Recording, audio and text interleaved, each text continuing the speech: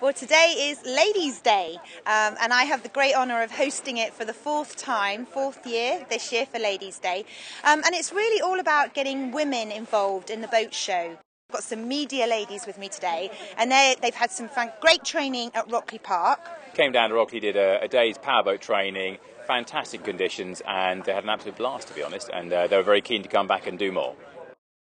Ladies' Days is just trying to showcase the fact that this industry has got a high percentage of women taking part. So, for example, we have a high percentage of powerboat instructors who are women. And you couldn't say that 10 years ago. Things have changed, they are moving forward, and they're an integral part of our industry. The Rose Road Association is the official charity for Ladies' Day here at the PSP Southampton Boat Show 2011. I'm a trustee of the charity. It's a local charity to Southampton, providing really essential respite services for children with severe disabilities. It also has a school that's affiliated with it, that's providing educational support, obviously, to those children, which I'm delighted to say has had a consistently high outstanding Ofsted report. Well, we're very pleased at Suzuki to be sponsoring this Ladies' Day event. We've got these fantastic Ribcraft ribs and Suzuki 250s on the back.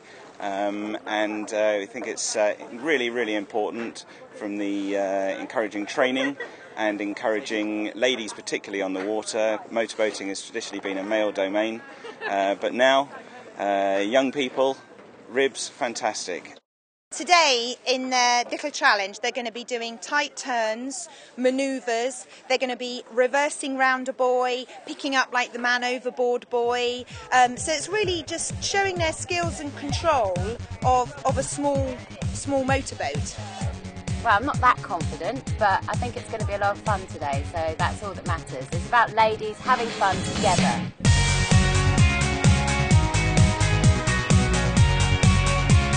Got 250 Suzuki horsepower on the back. Wow. That is quite powerful. Woo! Nearly lost the cameraman.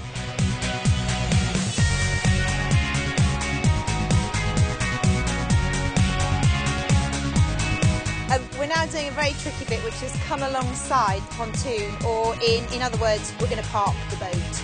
And I think we missed the first time.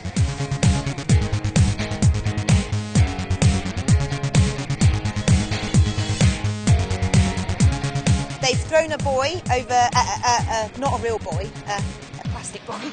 I wish we had thrown a real buoy, over the side, and you basically have to point and shout where they've gone, keep an eye on them, and now she's got to manoeuvre the boat very gently up to the person and get them back on board. I think we just ran over the man overboard, so I'm just going to try that one again.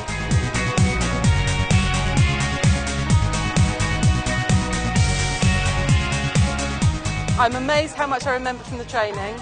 Once we got back in the water, it all came back to me.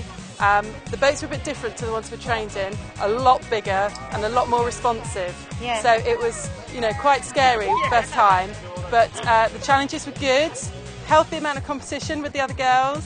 Nice to see some people not saving Bob when he fell in. So we think we've got top points on that because Bob got saved twice in our boat. So that was great. And there were quite a few times where it was really difficult just trying to manoeuvre the boat around. It was all about manoeuvres, staying in that space, which I found really difficult. But I did the attempt, which I'm very proud of myself today, because where we had to do the 360 turn, I did it first time. Before they could even recover, it was time for some fun and games at the Sea Theatre Live.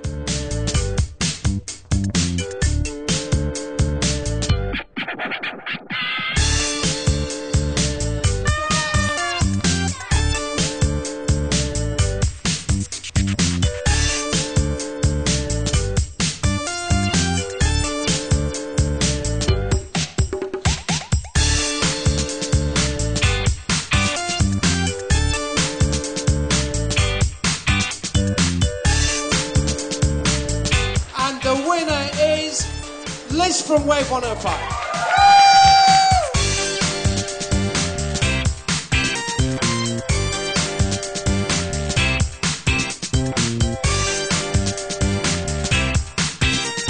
And finally, at the end of the day, the ladies put their frocks on and relaxed with some champagne, where the Rose Road Association received a cheque of £500.